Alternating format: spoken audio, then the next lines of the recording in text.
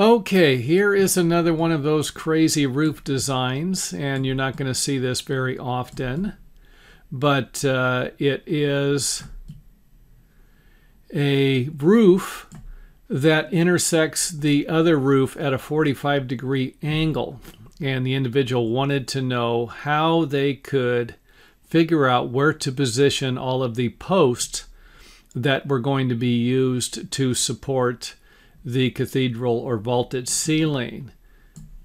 So let's see if I can make some sense out of this for them. Now, before we look at how to figure out the intersecting ridge and building at a 45-degree angle, let's just go ahead and take a look at a couple of squares here. We're going to start with the basics. And if we have a square that's 8 foot by 8 foot, and we wanted to find the center for our post, all we need to do is snap a line across and connect the corners.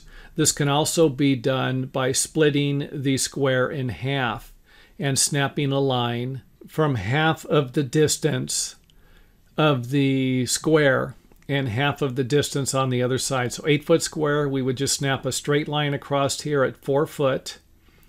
And then since 4 foot is half the distance of the square on this side, we would come across here. So this could be done either way with a square. And with a rectangle, we're not going to be able to do that unless we're going to build a roof like this. This is not a common way to build a roof with a rectangle. It's going to be more common to split the distance in half, pick up the ridge at the center of the building, and then simply take that distance and then come back. And this will provide us with our common roof hip. Most of the time, these are going to be at a 45-degree angle, coming off of a 90-degree corner, and they're going to intersect at the center of the building. So if this was just something we drew on the ground, and remember, our ultimate objective is to find out where the posts are going to be located. If we just snapped a line across the center of the building and then took the measurement here and then drew another line, came back and drew another line with our half the span measurement, it's going to provide us with the intersecting point on a rectangle for something like this. So hope that makes sense.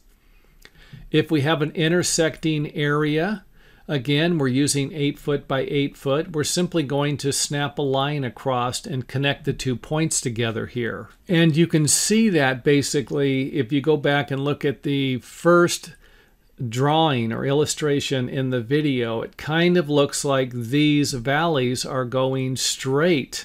Even though they're at an angle going up, this is basically going to be a straight line on our floor plan. So this would provide us with a place to position our post if we were going to have a post that would be supporting a ridge beam in both directions here.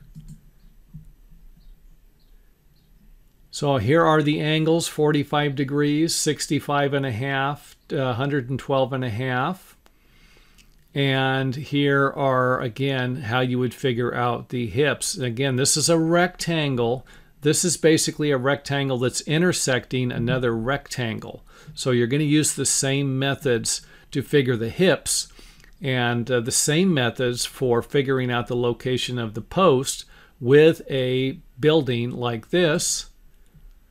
And it doesn't matter if it's going to be a wider building or if it's going to change and become a larger angle. So here we have a building that's a little larger. 4'6" is half the span, but the line is still going to snap across here. Now this almost looks like it's like this line is parallel to this line, and in some cases it might actually be, but kind of looking at it, you can tell that it's a little off. It's not parallel to this. It would need to come in a little closer here to get that. So I hope that makes sense, and if you have any questions, feel free to leave them in the comment area, and I will answer them as soon as possible.